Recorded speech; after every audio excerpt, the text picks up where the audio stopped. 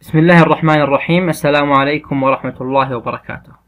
The objective is talk about everyday activities in pairs. Exercise, look and read. What do you do in the morning? I always wake up at 5 o'clock. Then I have a shower and pray. I always take a bus to school. What does your friend do after school? He sometimes does his homework at 3 o'clock.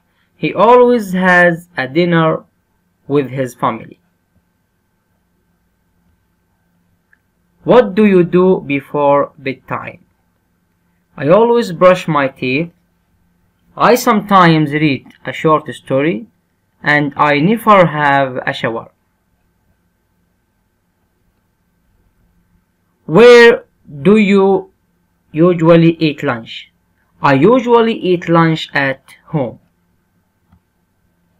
How many times a day do you brush your teeth? I brush my teeth twice a day.